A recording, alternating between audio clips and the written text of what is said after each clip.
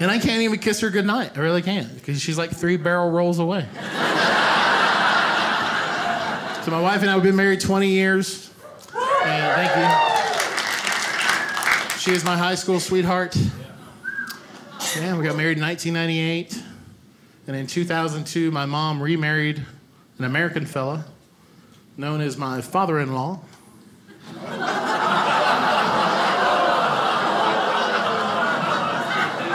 I couldn't tell who got that first. I didn't realize there was a whole bunch of Alabama fans here, so roll Tide. That's pretty cool, man. That's all right. So my wife is actually, technically, she's my sister.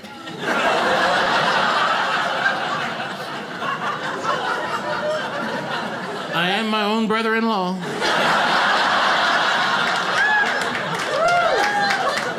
Which means I call myself if I need help moving. Can you help me move? Yeah, I guess so. It's my stuff, too. We're raising 2 beautiful nephews.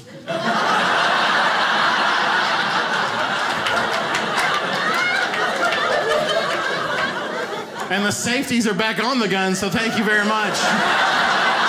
That's awesome. Okay, he's one of us, man. That's all right. All right.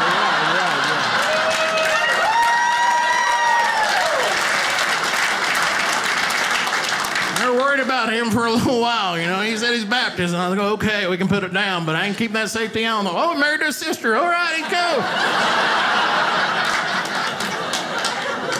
How are we gonna deal with this problem right here? It's awesome. So my wife is actually here in the audience. I love her so much. She supports my comedy and supports this dream of ours together. And let me tell you how this happens. Is we have this king-size mattress which provides distance. Right? When you first get together, you're thinking, oh man, she's hot and he's hot. We're hot together. This is great. But 3 years into it, it's a different kind of hot. She turns into some, I don't know, karate master in bed. And it's like, get up off of me, hot! I just want to cuddle. It's so bad. And I can't even kiss her goodnight. I really can't, because she's like 3 barrel rolls away.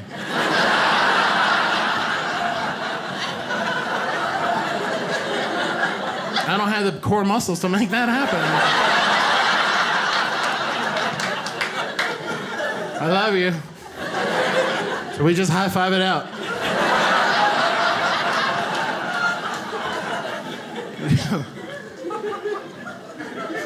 If I wanted to kiss her goodnight, man, I've got to do the whole centrifugal force thing, you know, where you anchor with the headboard with one hand and get that one leg out, kind of do that hip bump and just start rolling.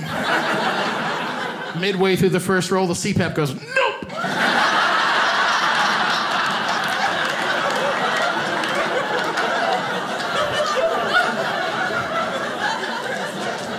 Those things are great. People make fun of them, but man, they are useful. They are amazing. Like anytime, like you're in the hospital or something, and they have the lights on all the time. Like I had a back surgery in December, which didn't work. But anyway, so I'm in the bed in pain, and they're always in there, in and out of there. And so I finally just take the sheet and put it over my head, because you know, snorkel, right?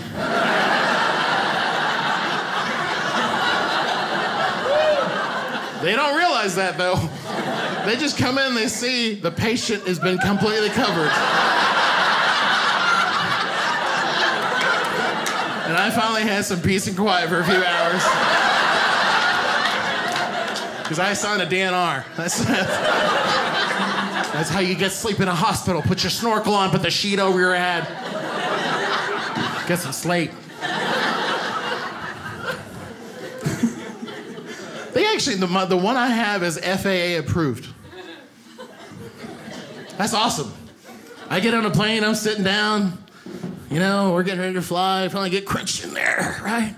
I put on that mask before the flight starts, and the guy next to me is like, what's that? He's so I don't die.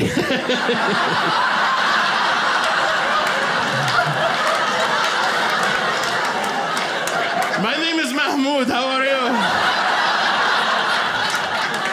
See you when I wake something, maybe.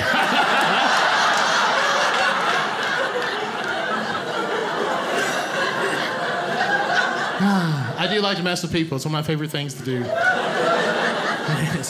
I had this Dodge Challenger, 2010 model with the little thing popped out of the hood. I'm not a big car guy, but I like driving them, It looked cool. It was like a Dukes of Hazzard kind of car. It was all black. And this cop is behind me, and we're at Hardee's, and I'm going through the line. It's like, 8 people deep. And we're going around the corner, and every time the car moves ahead of me, I pop the clutch, right? Just because I can. And the cop is like, yeah, it's cool. And he's right behind me the whole time. I'm doing like 8 times. It's like the slowest car chase ever. And we get up to the window, and it's like, and she says, hey, we got a problem. We're at a Coke Zero. What you want to drink? I was like, I don't care what you got. Just throw it in the bag fast. I'm getting chased by the cops. And she throws my food at me and says, go, go, go, go, go.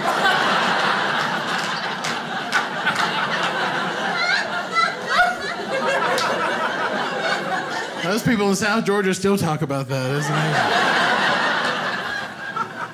I like at Christmas time to go to malls, like a really, the busy mall around where we live, and I look for that super spot, the one that's closest to the food court that everybody wants, And I'll go there for my lunch break, but I'll go ahead and get some food and just do this on my lunch. And I'll just find the perfect parking spot, pull in, put it in reverse, and just put my foot on the brake and eat a sandwich.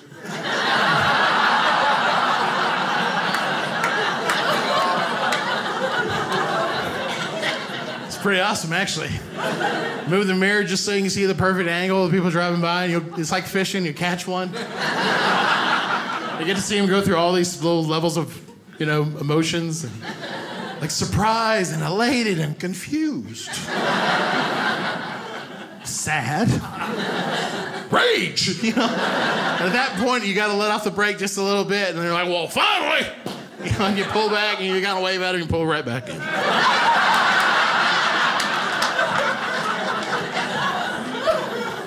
I can get away with it because I'm big, right? Oh, never mind. He's so mad at me.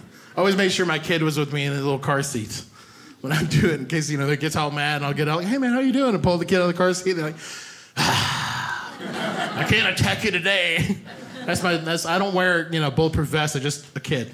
And it's not even a real kid. It's just this doll I have in the travel. He's grown now. My oldest child, when he was 5 years old, man, we had a fun time. We went to McDonald's, and the manager was just having a bad day, right?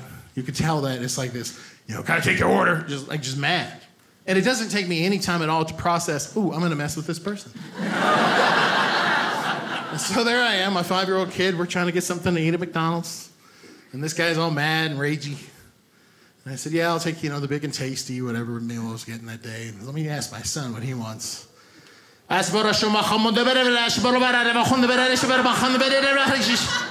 that's gibberish, just so you know. I have no idea. I was a small child when we left Iran. And I never coached him into this. I just thought it'd be funny if I did that. And he looked at me and goes, he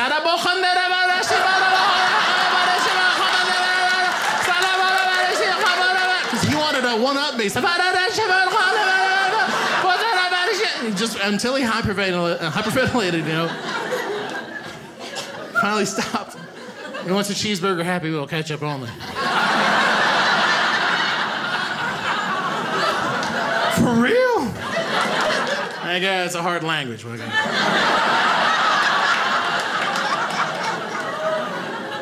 dad doesn't email me at all because, he can't find the key or the key. He never calls, never does anything. It's so fun. They said my name is Moody, like happy, sad, angry, glad. It's because where I live in the South, they can't pronounce my real name, which is Moody Molavi. I was born in Iran, and that's the welcome I normally get.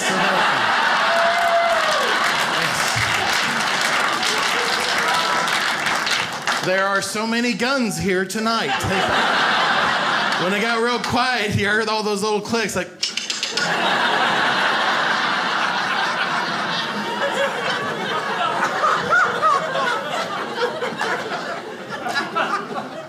I got the safety off.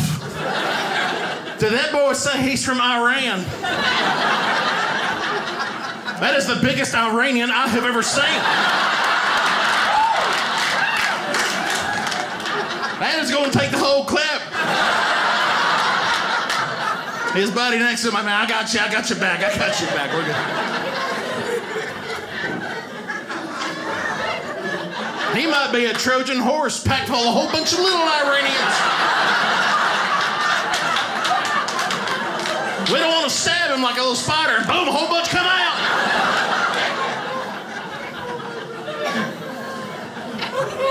I have to say Iran because people are like, Iran? What is Iran? Iranians. Did he say it was raining? It's crazy. It's sunny outside. I've been here since I was 6 years old, and that's what I get. You know, people are like, as soon as they heard my name, they just kind of freak out. They don't know what to do, right?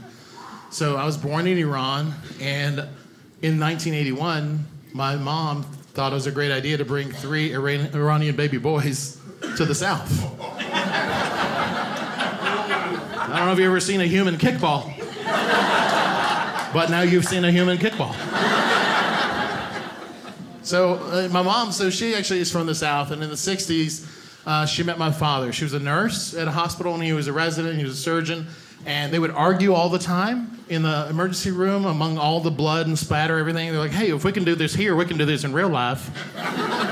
Let's get married. Let's do this. And so she's like, I'm gonna go and travel to Iran and leave my family, and she left and she went over there. She was there 15 years of her life. You know, and it's amazing. You think of blonde-headed, green-eyed American woman in Iran, 15 years. She's like, there's something missing in my life. What is it? Freedom!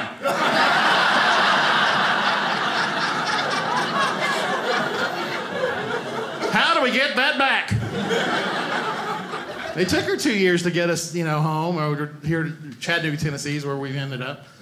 Yeah, I know, man. They did not do football in Chattanooga, Tennessee in 1981.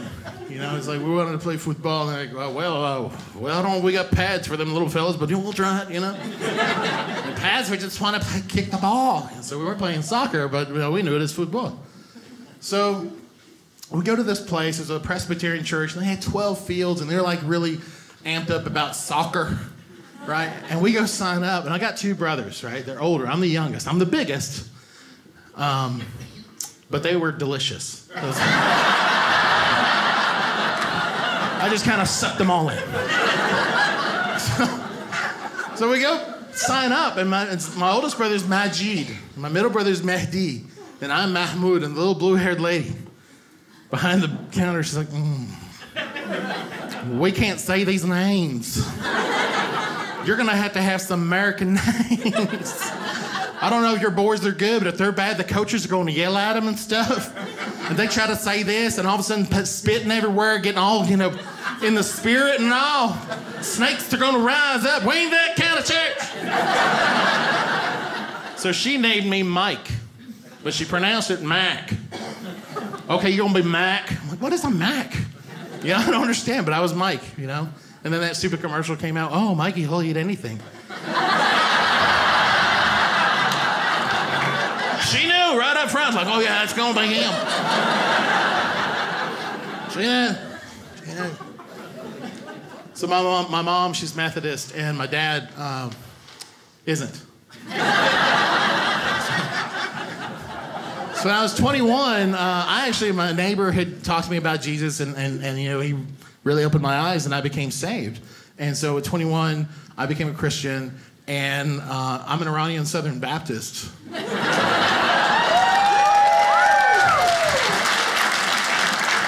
I think I'm the only Iranian Southern Baptist where I live, anyway. And people are like, is that a joke? I'm like, no, it's not a joke. I go to a Southern Baptist church. I'm from Iran, and I praise with way more spirit than anybody else.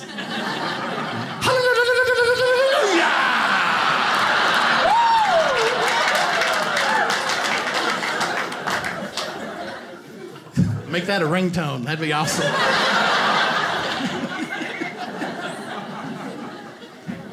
Oh my goodness, my pastor's like, we love it when you're here at church, man. Everybody's always got their hands raised up in praise and worship.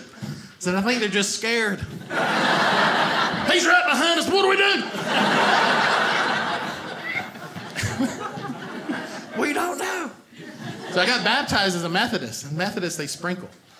And so, man, I got so scared of this whole sprinkle thing. First, we did communion there. And the Methodist church has a lot of traditions and stuff. And I was trying to understand them. And they're breaking the bread and everything. And when he was breaking the bread, it didn't break. Like it was stale. I don't know. I don't know what was going on, but in my mind I'm thinking, I can't do this, because you go down to the altar and you kneel down and they bring the bread and you pull the bread, dunk it in a little wine and you eat it, right? I'm like, what if the bread doesn't break? What am I gonna do?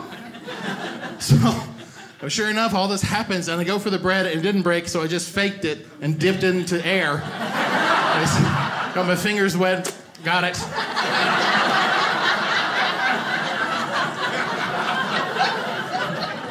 Because in my mind, if I went for that, I was going to win that tug of war and that bread was going to hit this person. I'm going to lose balance. Boom, just ruin everything.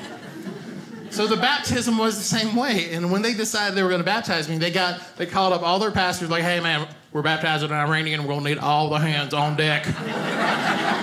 And they just came in this line. I just sat there or kneeled there and this douse, douse, douse, douse. I was completely soaking wet. And what do you do when you're soaking wet? It's all over you. You dry yourself. And I baptized the 2 rows behind me. It's a revival, y'all. That's great.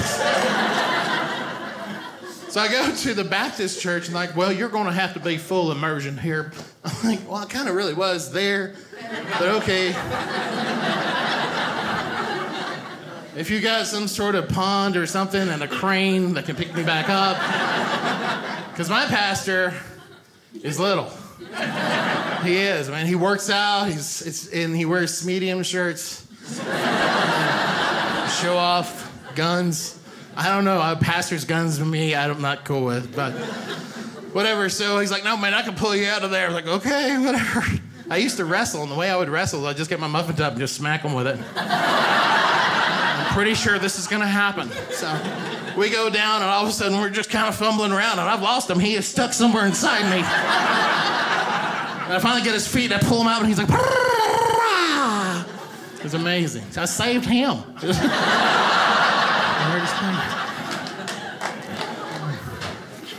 There's a lady that I hate. I know I shouldn't hate people. We're going to call her Angie. It is a made-up name. But is that your name? It's not her. Melissa. How about we call her Melissa? It doesn't really matter.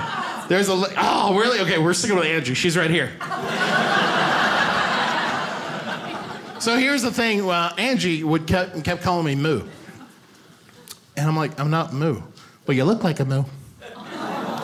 Right, yeah? And she's bigger than I am. How do you call someone a Moo if you're a Moo? That's just wrong. It's like, what kind of name is Moody? Like, it's a nickname because people can't pronounce Mahmoud, right? And she freaks out. She learns my real name. She stops what she's doing. She backs out and she walks away. And my buddy at work, he's like, did that just happen? I'm like, yeah, it did. So the funny thing at work, the first time I ever worked there that day, someone said, hey, we got this great group of diversity and inclusion called the Amigos. We'd love for you to be a part of it. You're Hispanic, right? I'm like, no, never mind.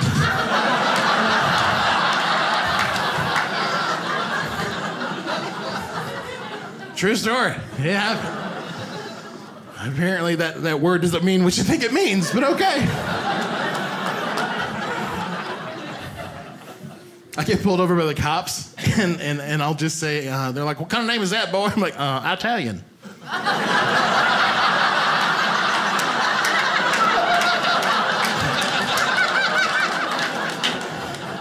Okay. That has saved me so many times. So Angie, she comes back the next day. She goes, hey, I want to let you know something. I got my life group together, and we prayed for you. I was like, what? Why? You know. Oh, I don't know. She goes, I went on Facebook, and I even put, God knows the need. And I got 45 thoughts and prayer comments right up after it. I'm like, what does that even mean? Why? What does thoughts and prayers mean, really? Is it someone that's just too lazy to really interact? Right? Well, I want her to like it, but I don't know if God knows I need to make something bad, so I'm going to write thoughts and prayers. Right? Are they actually doing it? No, I mean, how about they just call the person? But they didn't, right? So they just thoughts and prayers. Oh, you know, when I see that, I just put in bulldogs and chainsaws. It's the same thing. So, I mean, if someone needs a prayer, then call them up or Facebook Messenger or whatever and, you know, do it that way. You know, we all need that in our life, and I think it definitely works. It definitely works, but thoughts and prayers, crazy. So anyway, so she said, I prayed for you, and I said, why? And she said, you know.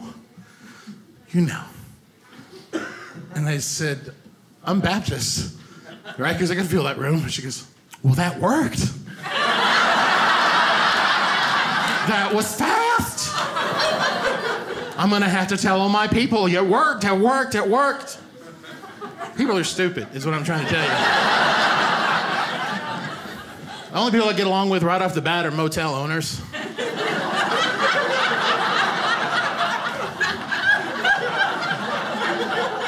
They see that credit card, they see the name. Your name really is Mahmoud? How come you don't sound like us? Because I want to live.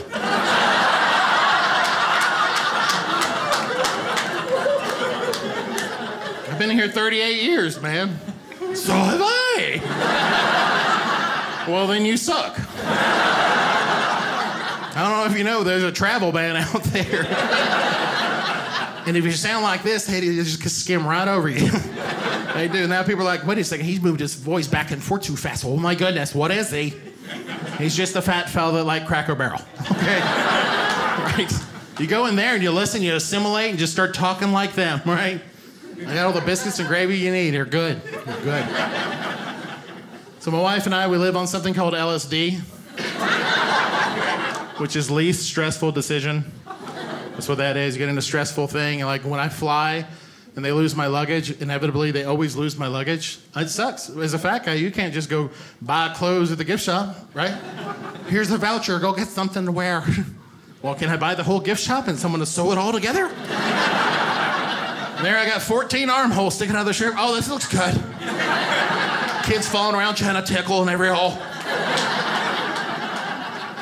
Oh, we'll put you up in a hotel. They have nice drapes. I hope they do. Because that's all that's gonna fit. So the LSD is to actually get my luggage and I pack it into a box and I ship it to the hotel and I don't have to worry about anything. I just got my boarding pass, my backpack, boom, I'm on the plane, right? LSD. But I don't have an American name, a legal one, right? So it says Mahmoud Molavi in the boarding pass, and all the TSA agents turn into the one big Barney Fife. Like they figure something out. You're gonna be gone 7 days. Where's your luggage, boy? Okay, stereotypes, all right. You wanna play along? I'll play along. Where I'm going, I don't need luggage.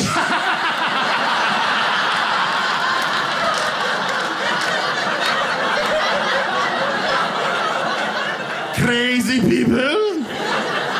That departure board where I was all the times like, cancel. Where's he going? It's stressful flying, stressful traveling. Oh my goodness. And then you get on the plane, there's another problem right there. Someone thought it was a good idea to make the aisleway 1 thigh wide. Even all the little people know what I'm talking about, right? If you gotta go sideways to go down an aisleway, it's not an aisleway. It's a thigh-way. That's what that is. Come thigh with me. Even the little people are like doing this, excuse me, pardon me. You know, earrings are getting hung on belt loops. I'm so sorry, just let it go, I'm taking it. And then you have the sky priority people. They get to sit first, right there, in the chair. And they get to sit down before anybody else put their luggage on. It's like, oh, I feel so privileged. Oh, this is nice. And then all of a sudden, someone's butt rubs right past their head. Hey! Hey!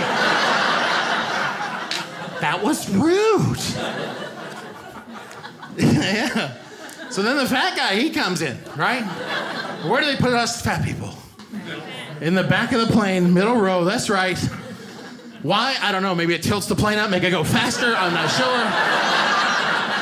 He's a fatty. Put him in the back. Put him in the back. He can't do exit row. No. Why? Wouldn't you want me on the exit row? Really? Let's say the door popped off. I got it.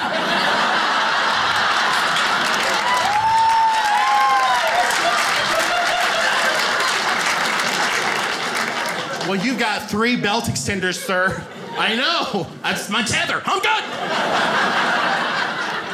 I'll save you, save me. We're good.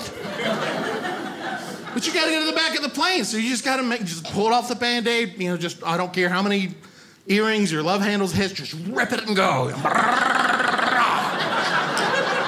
And everybody in the aisle is like, bah, bah, bah, bah, bah, bah, bah, bah. What was that?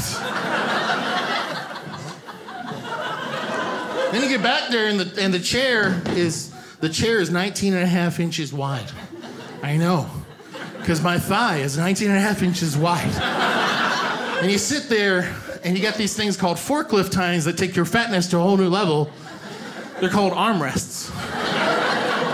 All right, but we know what it is. It just takes your love handles and puts them above your head. And you can't breathe. You're like, and the flight attendant's like, hey, settle down. Let's get you a drink. What would you like? Put your tray down.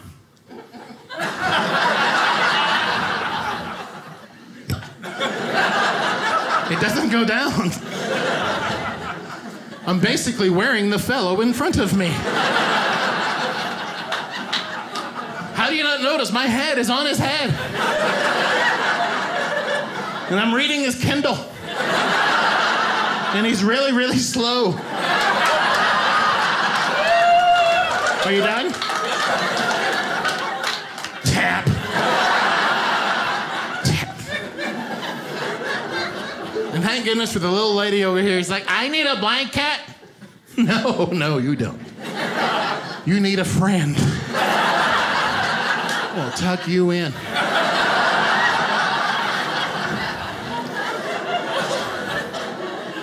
I've been big my whole life. Oh my goodness. And last year I was on, I had to lose weight, and I still have to, I guess. I lost 66 pounds, but I'm still bigger than...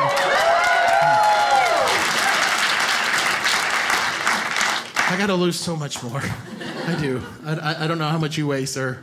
What is it? You don't know how much you weigh? 190. What's your name? Bill. I gotta lose Bill. I have to get an entire human and leave him behind. I'm sorry, Bill. We gotta part ways.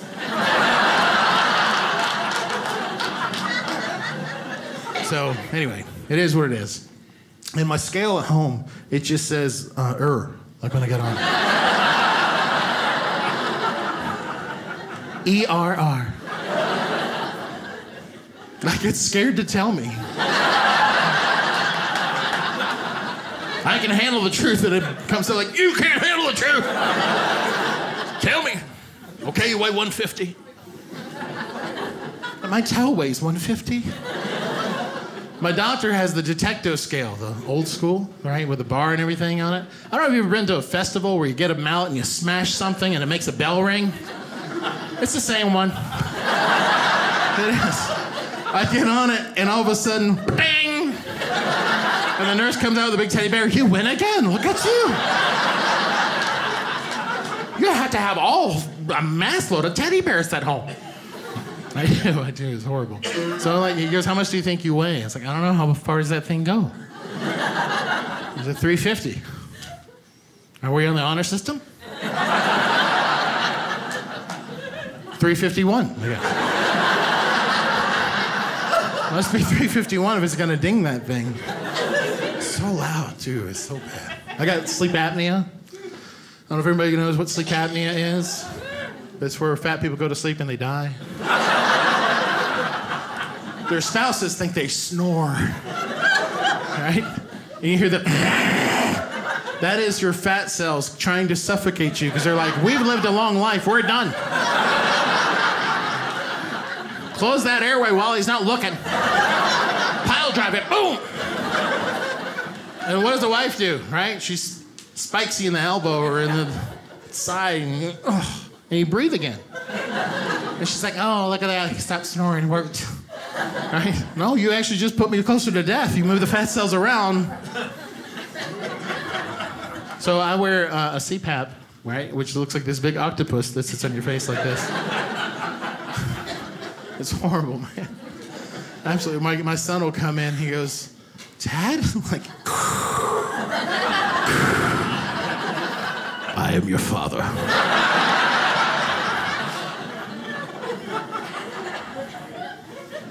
So my wife, she's got celiac disease, right? So celiac is where you can't have gluten. And people don't realize how bad this is, right? Because the gluten triggers the immune system to come attack the intestines. Meanwhile, it leaves your body open to anything. Flu, croup, whatever anybody's got around you, boom, you're getting it, right?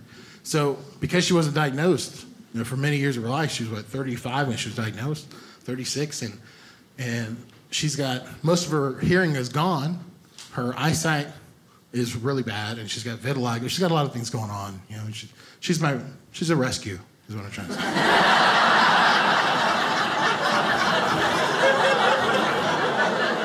She is.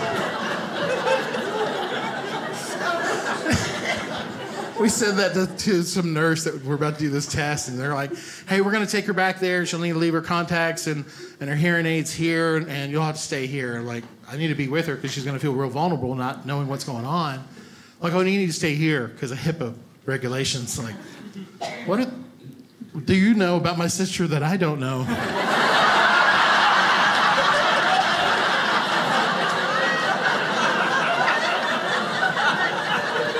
So I told her, and I said, she's a rescue, and that lady was about to hit me with that clipboard, man. And my wife, she cuddles up my arm, she goes, but he gave me a forever home.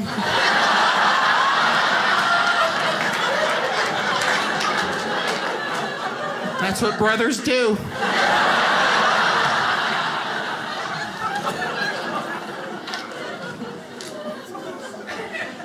And she gets mad because we don't go on dates, right? And like, we never go on a date. Don't you love me anymore? Like, no, I just think it's against the law.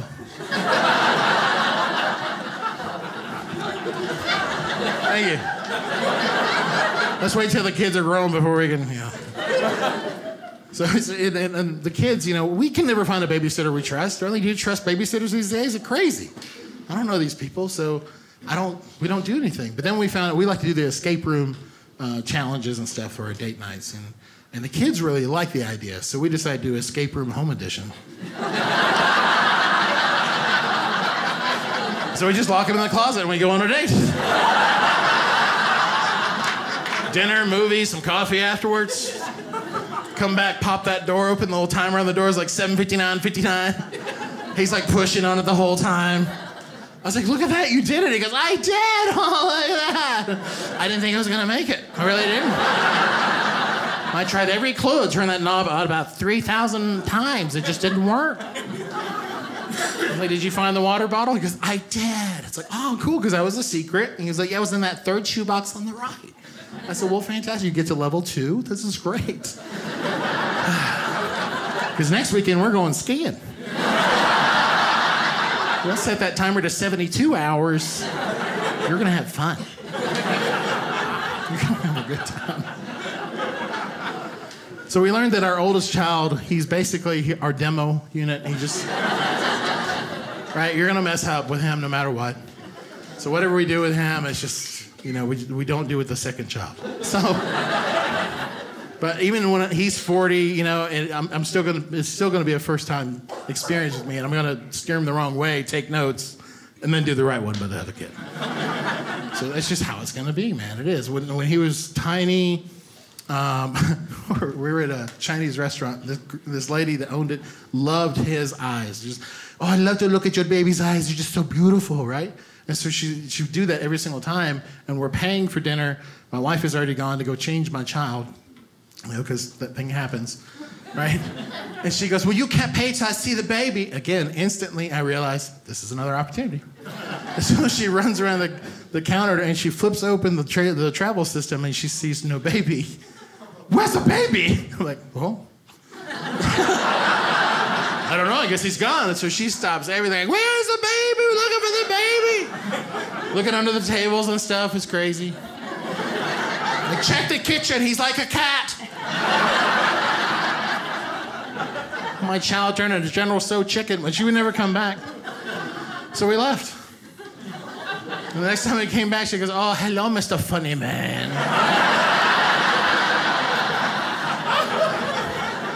You sure you want your heel?" Like, yeah, let's take that challenge. Let's see what we can do.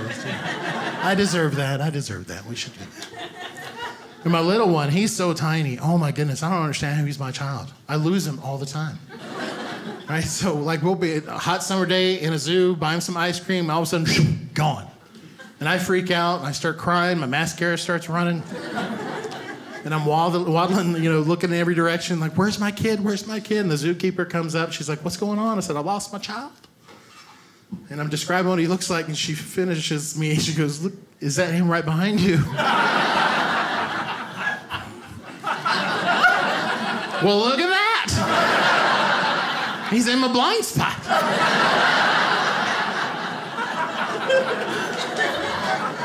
When you get worried, he can't look past the wing, right? What are you doing back there, bud? He's like, Daddy, don't move. You're the only shade I could find.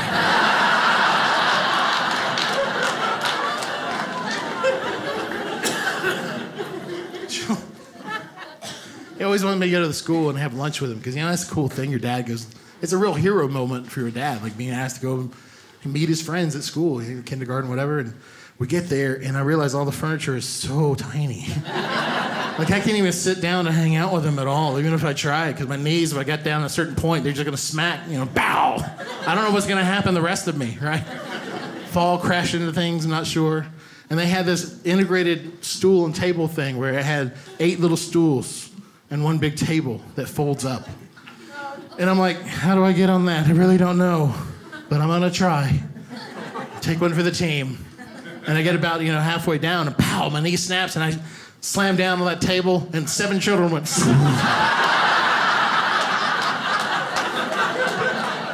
I'm walking around with this big table hanging out behind me. You lose all dignity being a dad this big. I don't know if you've ever had a colonoscopy, and people talk about colonoscopies and all the prep and all the jokes about that. What they don't tell you is after the colonoscopy, right? I'm just going to tell you, don't wear white shorts. Don't wear them that day. When you wake up, there's a lady watching you. And she doesn't tell you why. She's just there. She's there to watch you fart. That's it. Like, hey, so can I go? In a minute. Like, what do I have to do? She goes, are you feeling gassy? Like, okay, I can't do that in front of her. My sister, sure.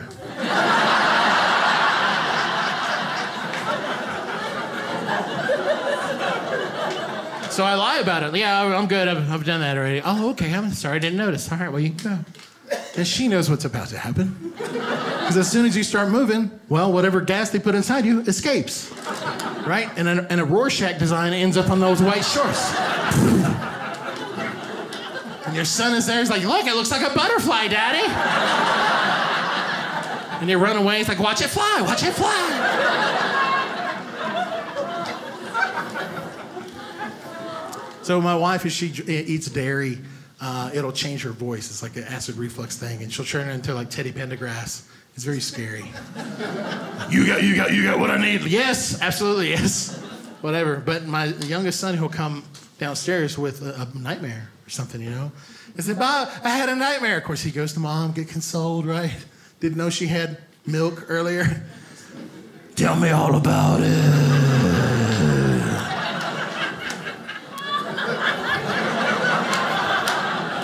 Let me give you a dream. Close your eyes and think about just me and you in the forest together alone.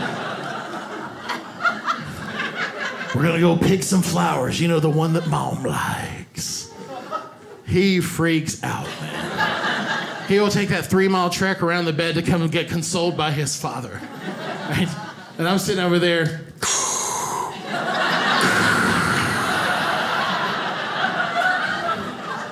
I am your father. What do you want? Big old trailer pig heading back upstairs. My name is Moody Molavi. You guys have been amazing. Thank you. you so much.